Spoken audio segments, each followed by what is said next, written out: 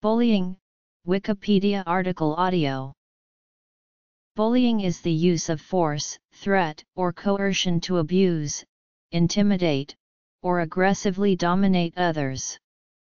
The behavior is often repeated and habitual.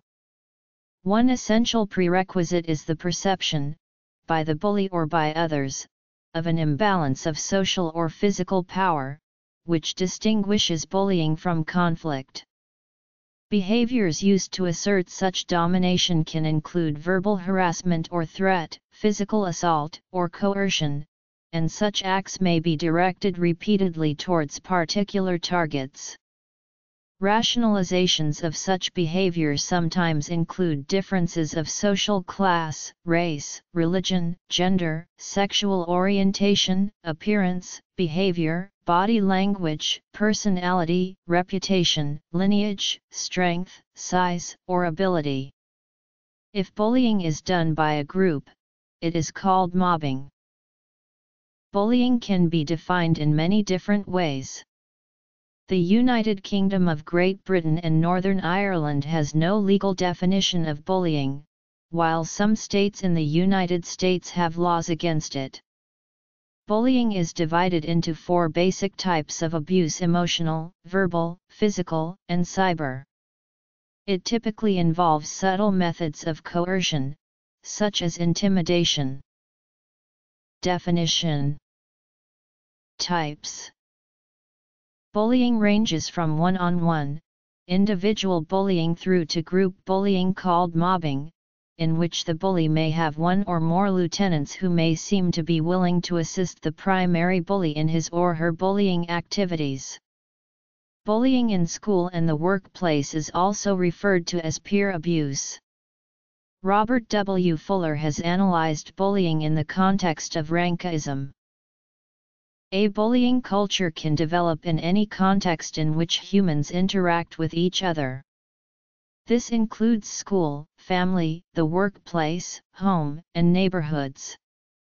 The main platform for bullying is on social media websites. In a 2012 study of male adolescent American football players, the strongest predictor was the perception of whether the most influential male in a player's life would approve of the bullying behavior. There is no universal definition of bullying, however. It is widely agreed upon that bullying is a subcategory of aggressive behavior characterized by the following 3 minimum criteria: hostile intent, imbalance of power, and repetition over a period of time. Bullying may thus be defined as the activity of repeated, aggressive behavior intended to hurt another individual, physically, mentally or emotionally. The Norwegian researcher Dan Olwes says bullying occurs when a person is exposed, repeatedly and over time, to negative actions on the part of one or more other persons. He says negative actions occur when a person intentionally inflicts injury or discomfort upon another person, through physical contact, through words, or in other ways. Individual bullying is usually characterized by a person behaving in a certain way to gain power over another person. Individual bullying can be classified into 4 types.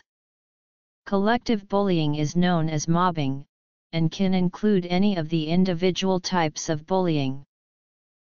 Individual, physical, verbal, and relational bullying are most prevalent in primary school and could also begin much earlier whilst continuing into later stages in individuals' lives. It is stated that cyberbullying is more common in secondary school than in primary school. Individual bullying tactics can be perpetrated by a single person against a target or targets.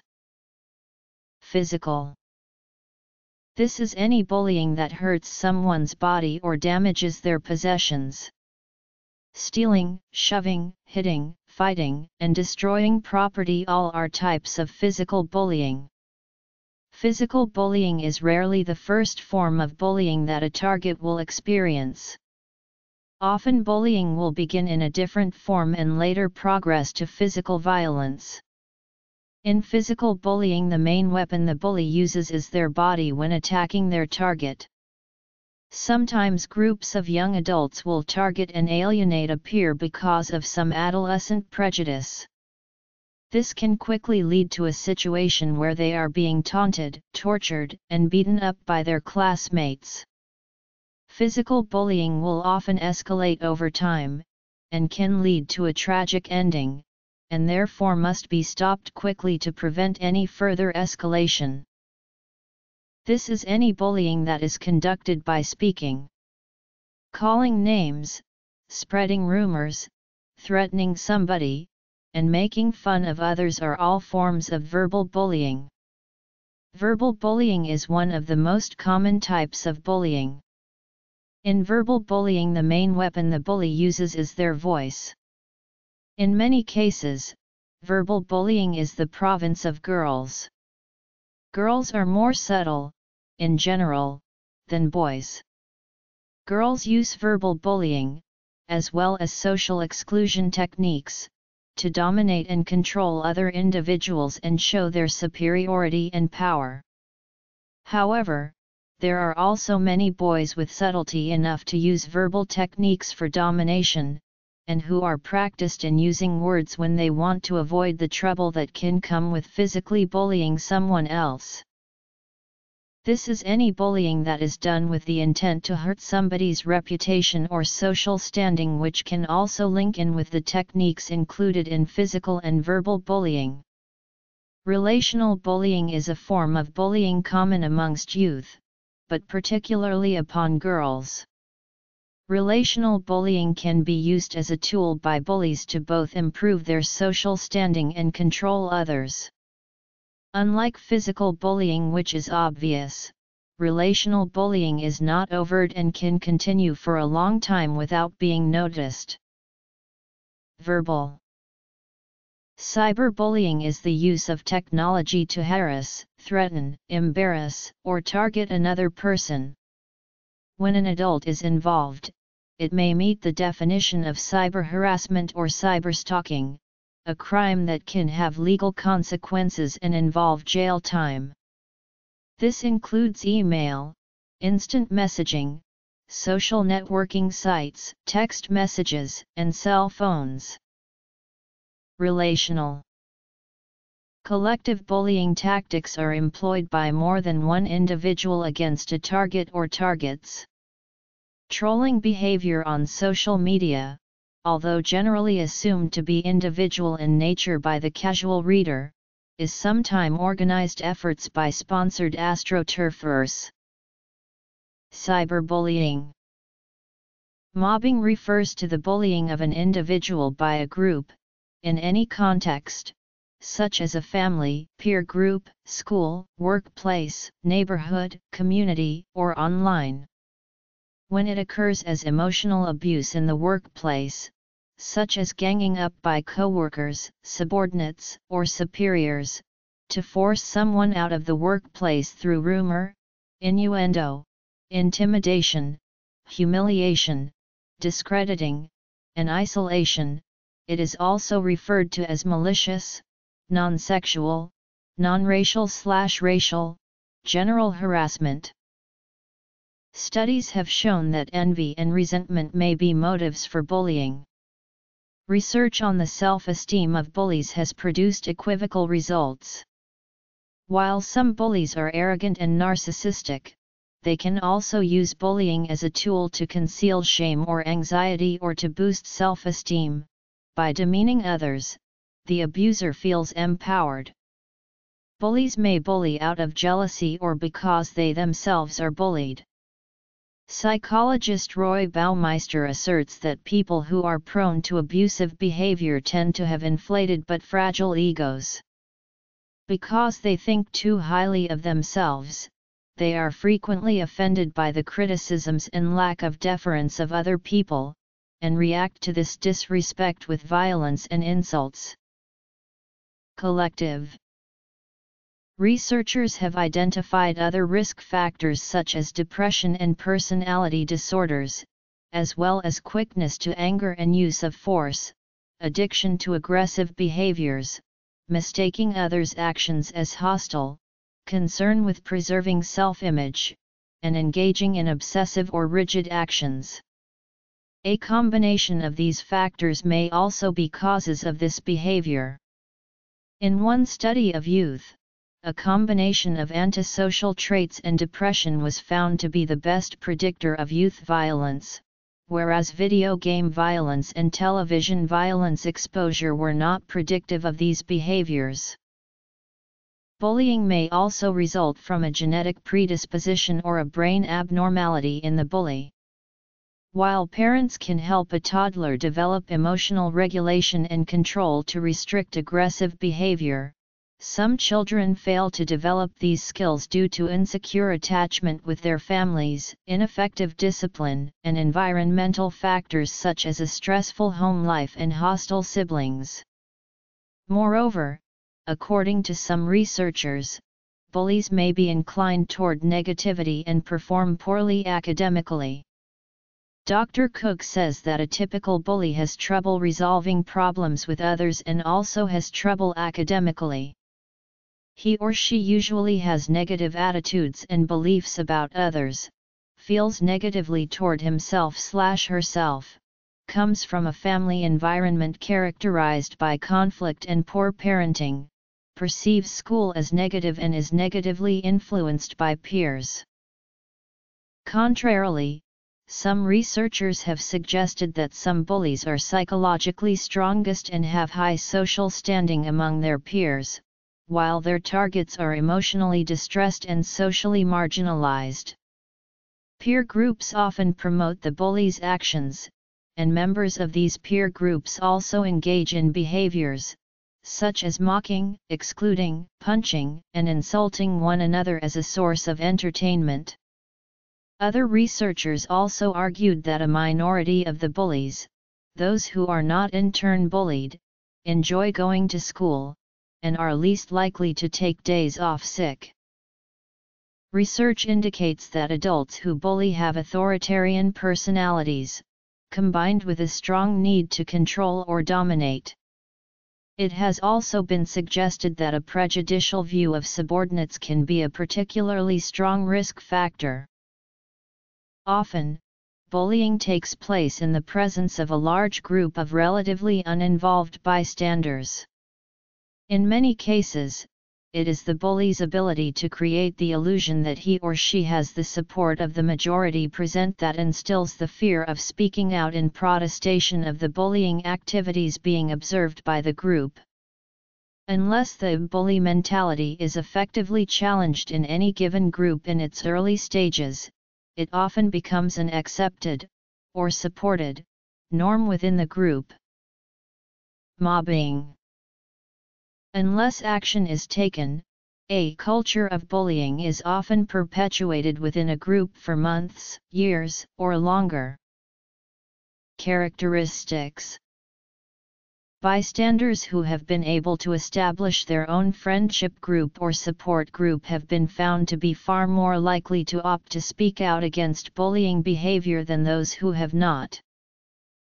Inmate bullies inmate, staff bullies inmate, staff bullies staff, inmate bullies staff. In addition to communication of clear expectations that bystanders should intervene and increasing individual self-efficacy, there is growing research that suggests interventions should build on the foundation that bullying is morally wrong. Among adults, being a bystander to workplace bullying was linked to depression, particularly in women. Dr. Cook says that a typical victim is likely to be aggressive, lack social skills, think negative thoughts, experience difficulties in solving social problems, come from a negative family, school, and community environments and be noticeably rejected and isolated by peers. Victims often have characteristics such as being physically weak, as well as being easily distraught emotionally. They may also have physical characteristics that make them easier targets for bullies, such as being overweight or having some type of physical deformity. Boys are more likely to be victims of physical bullying while girls are more likely to be bullied indirectly. Of bullies and accomplices. Of typical bystanders. Of victims. Effects. The results of a meta-analysis conducted by Cook and published by the American Psychological Association in 2010 concluded the main risk factors for children and adolescents being bullied, and also for becoming bullies, are the lack of social problem-solving skills. Children who are bullied often show physical or emotional signs, such as being afraid to attend school, complaining of headaches or a loss of appetite, a lack of interest in school activities and spending time with friends or family, and having an overall sense of sadness. Mona O'Moore of the Anti-Bullying Centre at Trinity College in Dublin, has written, "There is a growing body of research which indicates that individuals, whether child or adult, who are persistently subjected to abusive behavior are at risk of stress-related illness which can sometimes lead to suicide. Those who have been the targets of bullying can suffer from long-term emotional and behavioral problems. Bullying can cause loneliness, depression, anxiety, lead to low self-esteem and increased susceptibility to illness. Bullying has also been shown to cause maladjustment in young children, and targets of bullying who were also bullies themselves exhibit even greater social difficulties. Even though there is evidence that bullying increases the risk of suicide, bullying alone does not cause suicide. Depression is one of the main reasons why kids who are bullied commit suicide. It is estimated that between 15 and 25 children commit suicide every year in the UK alone because they are being bullied. Certain attributes of a person are correlated to a higher risk for suicide than others, such as American Indians, Alaskan Natives, Asian Americans, and LGBT people. When someone is unsupported by his or her family or friends, it can make the situation much worse for the victim. While some people find it very easy to ignore a bully, others may find it very difficult and reach a breaking point. There have been cases of apparent bullying suicides that have been reported closely by the media. These include the deaths of Ryan Hall-Igen, Phoebe Prince, Dawn Marie Wesley, Nicola Ann Raphael, Megan Meyer, Audrey Pott, Tyler Clemente, Jamie Rodemayer, Kenneth Weisshune, Jaden Bell, Caitlin Nicole Davis, Kelly Yeomans, Reti Parsons, Amanda Todd, Brody Panlock, Jessica Haffer, Hamed Nasto, Slajana Vidovic, April Himes, Cheris Morales and Rebecca Ann Sedgwick. According to the Suicide Awareness Voices for Education, suicide is one of the leading causes of death for youth from 15 to 24 years old. Over 16% of students seriously consider suicide, 13% create a plan, and 8% have made a serious attempt. Serial killers were frequently bullied through direct and indirect methods as children or adolescents. Henry Lee Lucas, a serial killer and diagnosed psychopath, said the ridicule and rejection he suffered as a child caused him to hate everyone, which he believes to have evoked this behavior. Kenneth Bianchi, a serial killer and member of the Hillside Stranglers, was teased as a child because he urinated in his pants and suffered twitching, and as a teenager was ignored by his peers. It is realized from these recent studies that individuals who were previously involved in a violent childhood whom was affected mentally and emotionally do these experiences later rationally adapts this violent behavior and provokes other victims. This violent behavior that is performed by these so-called serial killers allows these individuals to escape from their past of feeling trapped and weak to taking control over innocent victim. Some have argued that bullying can teach life lessons and instill strength. Helene Goldberg, a child development academic, sparked controversy when she argued that being a target of bullying can teach a child how to manage disputes and boost their ability to interact with others, and that teachers should not intervene, but leave children to respond to the bullying themselves. Suicide. The teaching of such anti-bullying coping skills to would-be targets and to others has been found to be an effective long-term means of reducing bullying incidence rates and a valuable skill set for individuals. Research on the dark triad indicate a correlation with bullying as part of evidence of the aversive nature of those traits. A bully may project his/her own feelings of vulnerability onto the target of the bullying activity. Despite the fact that a bully's typically denigrating activities are aimed at the bully's targets, the true source of such negativity is ultimately almost always found in the bully's own sense of personal insecurity and/or vulnerability. Such aggressive projections of displaced negative emotions can occur anywhere from the micro level of interpersonal relationships, all the way up through to the macro level of international politics, or even international armed conflict. Violence. Positive development. Dark triad. Bullying is abusive social interaction between peers which can include aggression, harassment, and violence. Bullying is typically repetitive and enacted by those who are in a position of power over the victim. A growing body of research illustrates a significant relationship between bullying and emotional intelligence. Mayer et al. Defines the dimensions of overall EI as accurately perceiving emotion, using emotions to facilitate thought, understanding emotion, and managing emotion. The concept combines emotional and intellectual processes. Lower emotional intelligence appears to be related to involvement in bullying, as the bully and/or the victim of bullying. EI seems to play an important role in both bullying behavior and victimization in bullying. Given that EI is illustrated to be malleable, EI education could greatly improve bullying prevention and intervention initiatives. Cyberbullying is any bullying done through the use of technology. This form of bullying can easily go undetected because of lack of parental/authoritative supervision.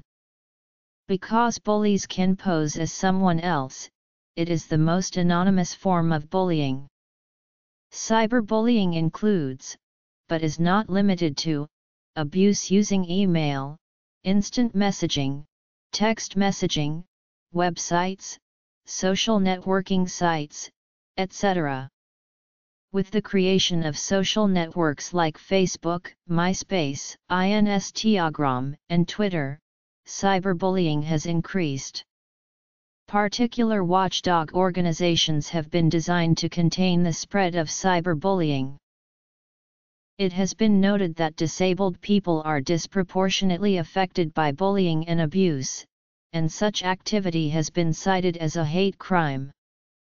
The bullying is not limited to those who are visibly disabled, such as wheelchair users, or physically deformed such as those with a cleft lip, but also those with learning disabilities, such as autism and developmental coordination disorder.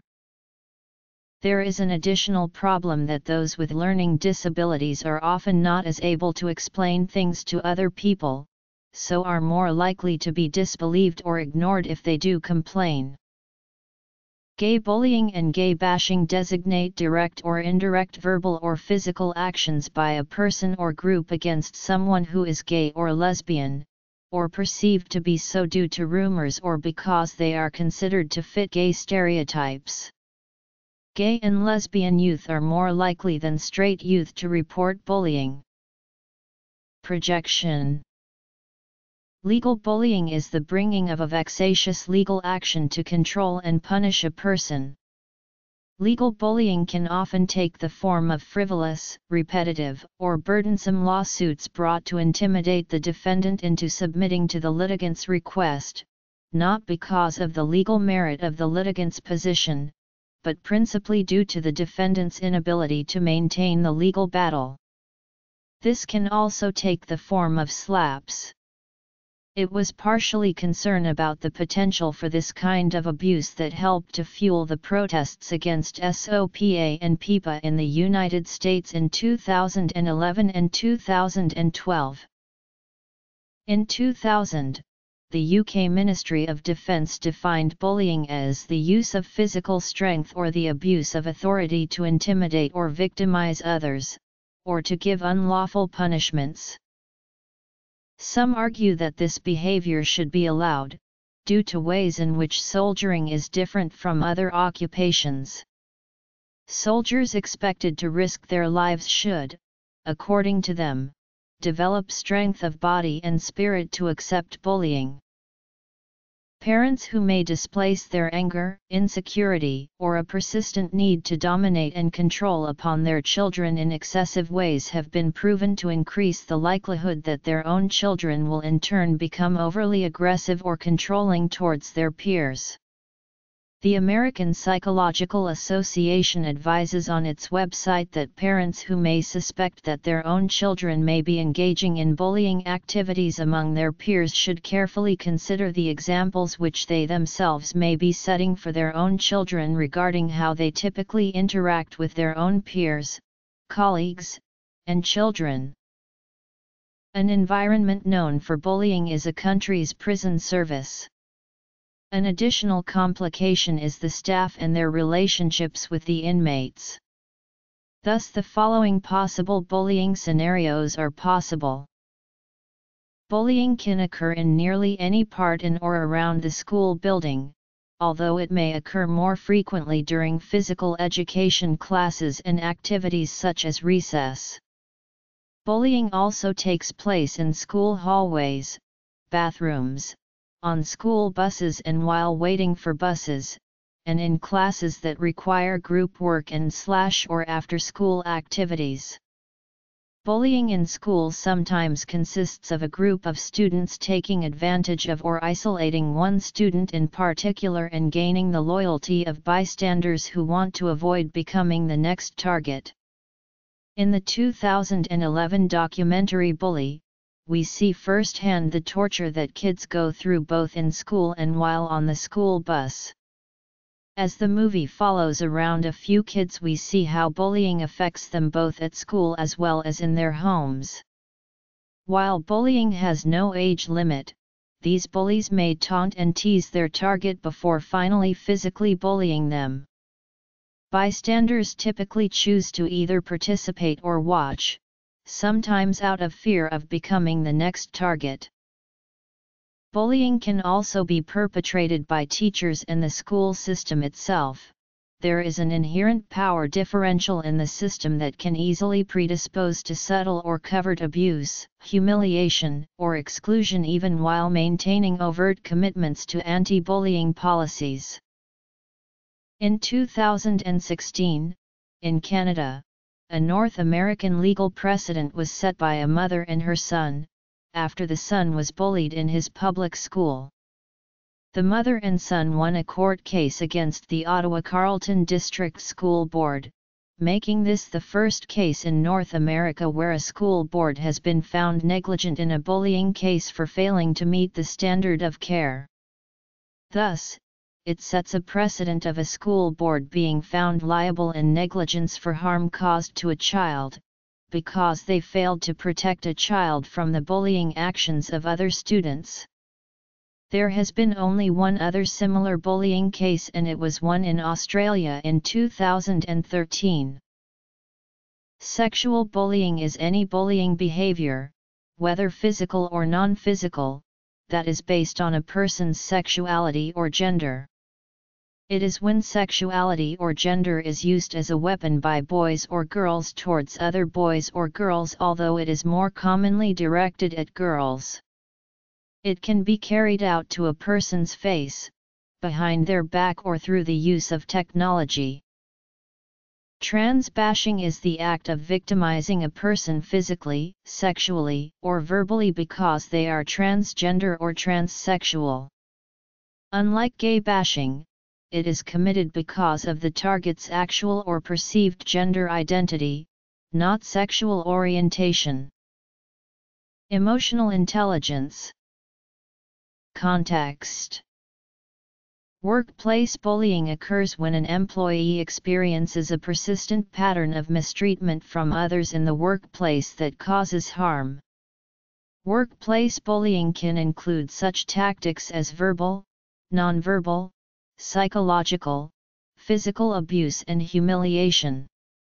This type of workplace aggression is particularly difficult because, unlike the typical forms of school bullying, workplace bullies often operate within the established rules and policies of their organization and their society.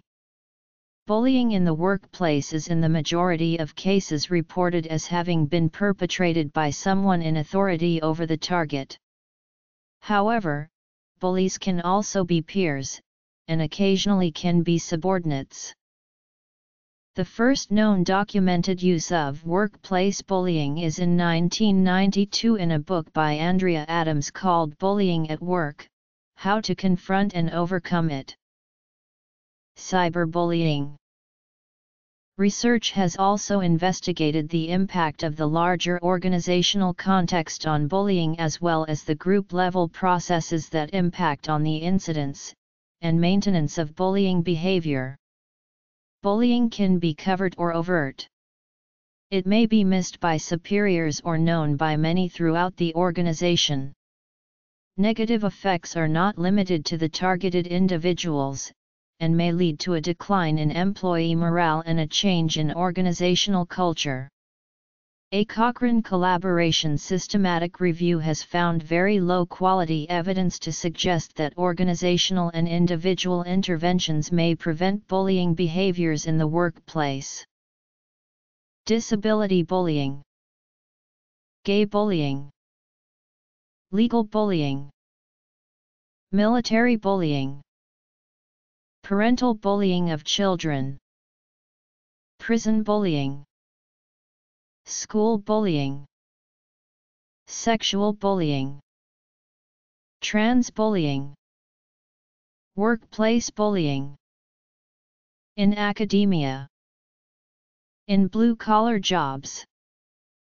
In information technology. In the legal profession. Bullying in academia is workplace bullying of scholars and staff in academia, especially places of higher education such as colleges and universities. It is believed to be common, although has not received as much attention from researchers as bullying in some other contexts. Bullying has been identified as prominent in blue-collar jobs, including on oil rigs and in mechanic shops and machine shops. It is thought that intimidation and fear of retribution cause decreased incident reports. In industry sectors dominated by males, typically of little education, where disclosure of incidents are seen as effeminate, reporting in the socio-economic and cultural milieu of such industries would likely lead to a vicious circle. This is often used in combination with manipulation and coercion of facts to gain favor among higher-ranking administrators. A culture of bullying is common in information technology, leading to high sickness rates, low morale, poor productivity, and high staff turnover. Deadline-driven project work and stressed-out managers take their toll on IT workers. Bullying in the legal profession is believed to be more common than in some other professions.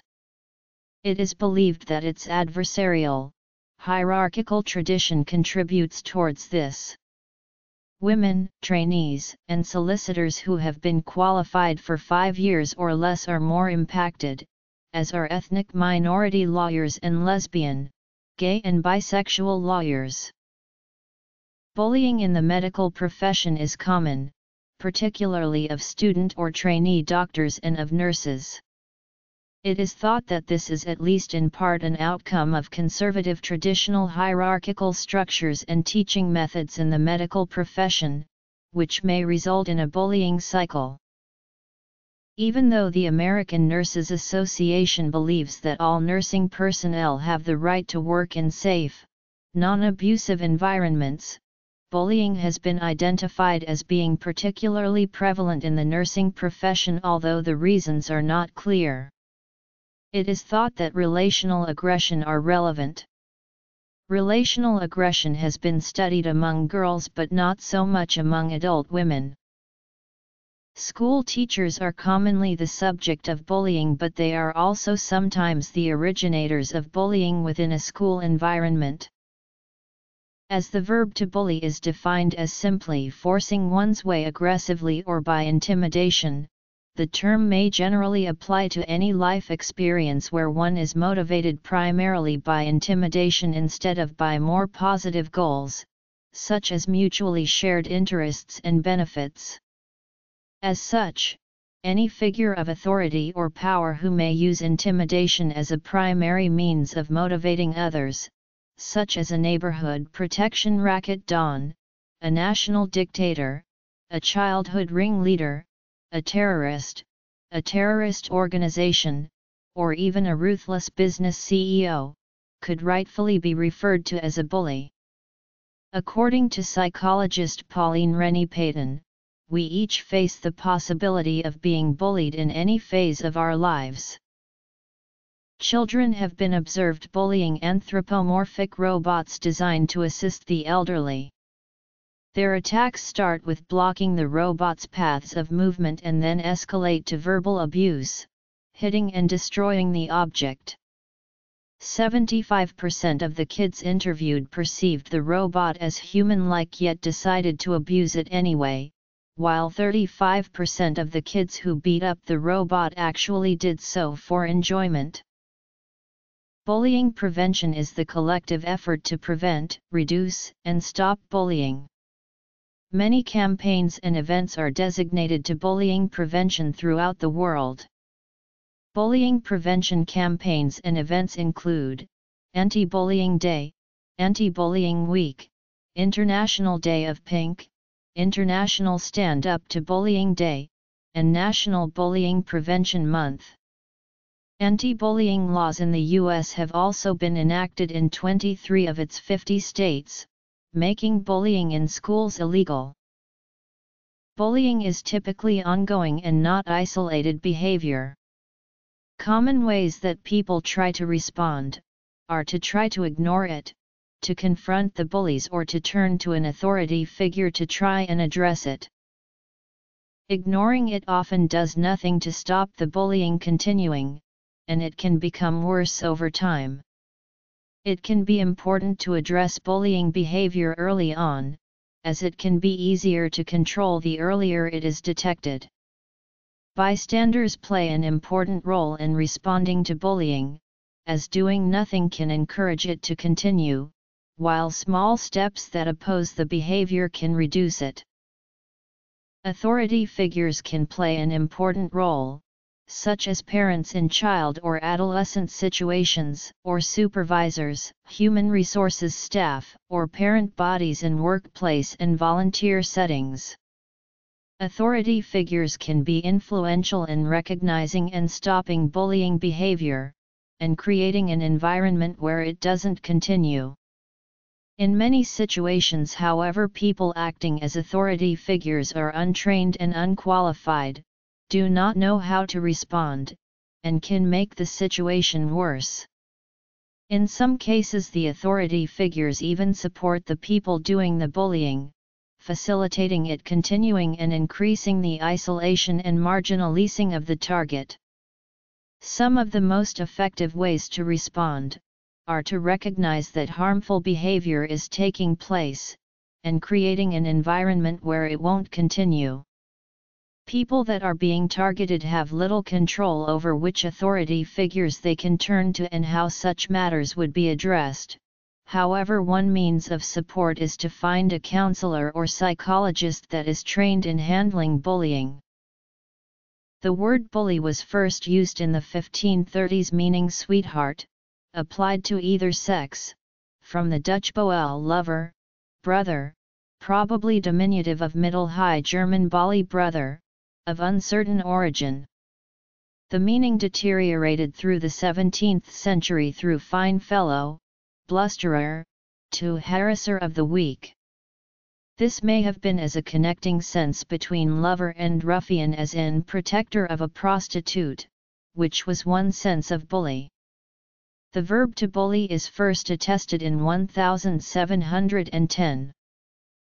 In the past, in American culture, the term has been used differently, as an exclamation/exhortation, in particular famously associated with Theodore Roosevelt and continuing to the present in the bully pulpit and also as feint/deprecating praise. In medicine, in nursing, in teaching, in other areas, inanimate objects, prevention, responding to bullying. Etymology.